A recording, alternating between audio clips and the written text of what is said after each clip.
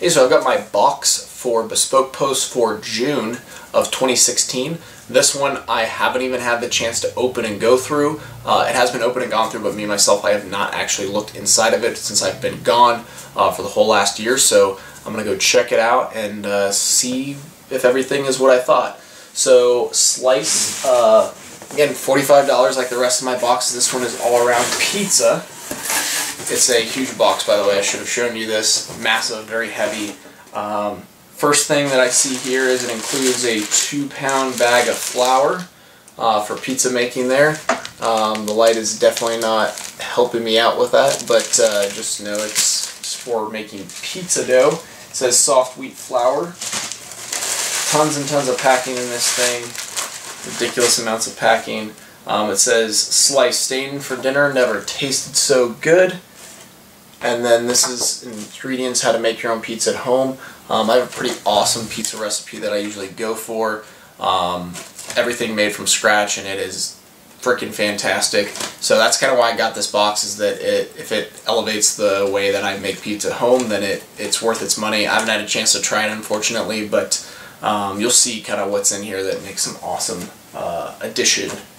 So first off, we have a pizza slicer. You can't make pizza if you don't have an awesome pizza slicer.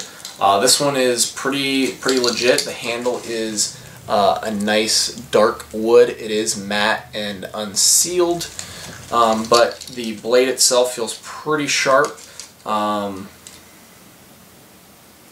wood, stainless steel, so can't really complain. I mean, pizza wheel like that is going to be hard to come by, especially if this nice, so that's a great addition.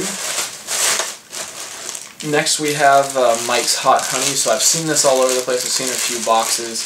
I don't think I've gotten any in my own boxes itself, but they advertise putting this on top of your pizza. I might try this a few different ways, but it says honey infused with chilies, but this is a whole huge 12-ounce bottle of it, so I'm going to try this out, and hopefully putting it on top of pizza like they recommend makes for a spicier pizza where you can put it on your own, choose your own sweetness and spice. So this is kind of the main section of the box here, which is the pizza stone. So here you go. It says Spark the original pizza stone. So again, I have not tried this, but the understanding is that this will allow you to get some super crispy crust while maintaining some of the doughiness that you need with your pizza. Again, I can't really comment on this, but look how thick that stone is. So it's definitely going to hold in a lot of that residual heat, causing the edges of the crust to get super crispy while the rest of the pizza itself slowly cooks. So I will try this out. Sorry if I try it out and don't post in the comments. I probably just didn't have time.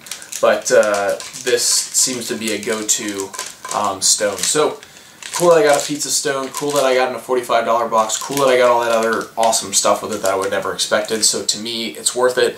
I would argue it's pretty close to $45. Might be able to find this pizza stone for 20 bucks, maybe 30 bucks, and the pizza slicer for maybe about 20 bucks. And then you have basically the box right there.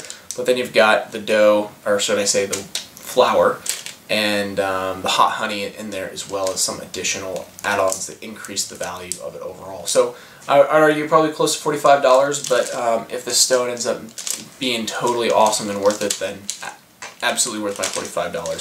So that's it for Bespoke Post for this month. If you guys have any questions or want me to check out any other Bespoke Post boxes, please put those boxes below, and if they're still available, I will try and get them. Other subscription boxes, also list those below, and I'll give them a look. Hopefully they're not basically repetitive about everything else that I have on my channel, but if something new, unique, or different, I am totally down to check that out for you guys. So thanks for watching.